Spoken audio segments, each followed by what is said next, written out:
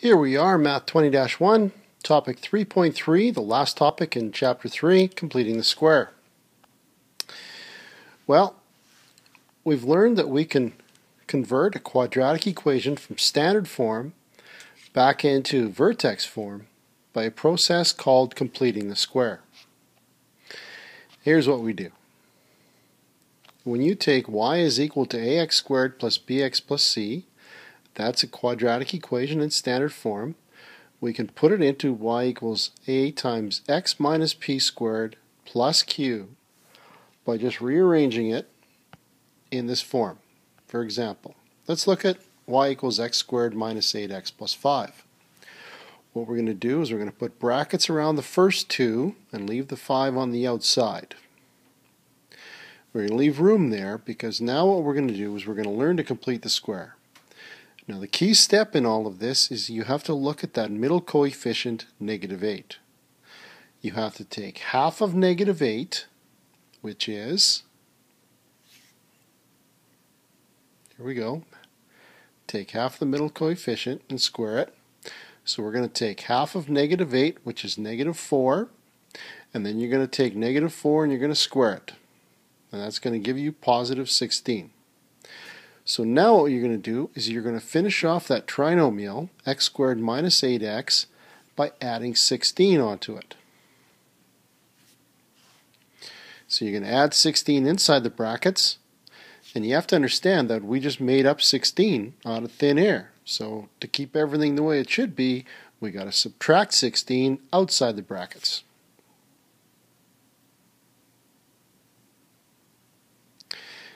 And now we can go ahead and simplify it. You look at factoring the x squared minus 8x plus 16. We're going to factor that part, and we're going to simplify the part on the outside. So when you factor x squared minus 8x plus 16, you can look at breaking it into two binomials, and that's going to be x times x is x squared. Two numbers that multiply together to give me positive 16 and add up to negative 8 are going to be minus 4 and minus 4, which is what we're looking for because we want to find the perfect square there, because what we're doing is we are putting it into vertex form. Therefore, instead of writing it as y equals x squared minus 8x plus 16, we're writing it as y equals x minus 4 squared. And the plus 5 minus 16 simplifies to be minus 11. So what we've done is we've taken it from the standard form of y equals x squared minus 8x plus 5 and changed that equation through this process of completing the square into y equals x minus 4 squared minus 11. Now that's what we're going to do every single time. We're going to take half of that middle coefficient, we're going to square it, and put that inside the brackets, and whatever we're adding there, we got to subtract. So let's do another example. This form of the equation allows us to see the vertex and the maximum minimum point without graphing it. Here's another example. F of x equals x squared plus 6x plus 5. And we can say that as y equals, put in equation form. So we're going to say y is equal to x squared plus 6x in brackets and leave the last term, the 5, on the outside. Now to complete the square, we have to take half the middle term. Half of 6 is 3. And you have to square it. 3 squared is 9.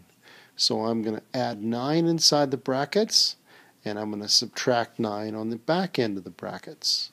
So now, to complete the square, y squared plus 6x plus 9 is going to factor into x plus 3 squared.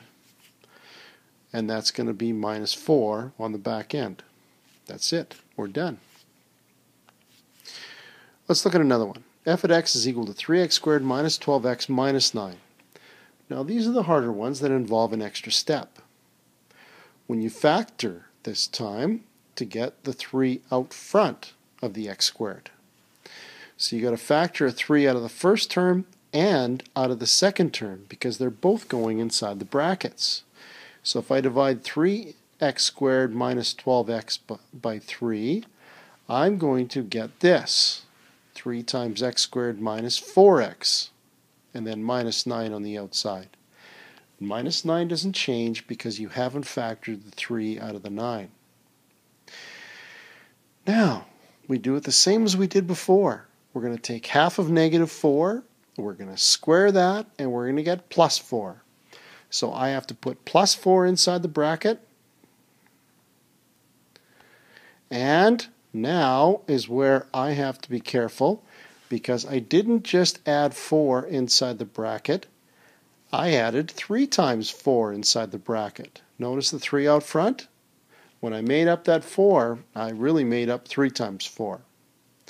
So now it says minus 9 on the outside. Since I made up 3 times 4, I got to subtract 3 times 4.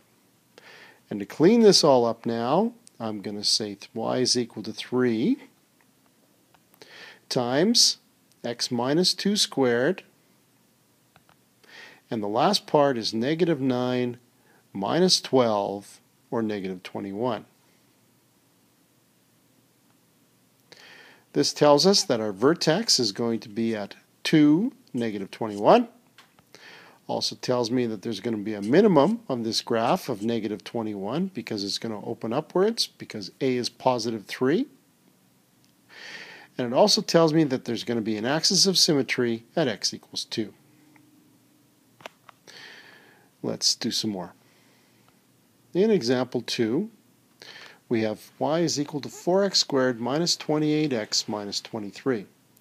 The instruction is to put that into vertex form. Again, you're going to keep the 4x squared minus 28x together, and you're going to put the negative 23 on the outside. You're also going to factor 4 out of 4x squared and negative 28x, and that's going to give you 4 times x squared minus 7x minus 23. Now here's where this can kind of get messy. You can use fractions, or you can use decimals when you're working with this. Decimals are probably much easier.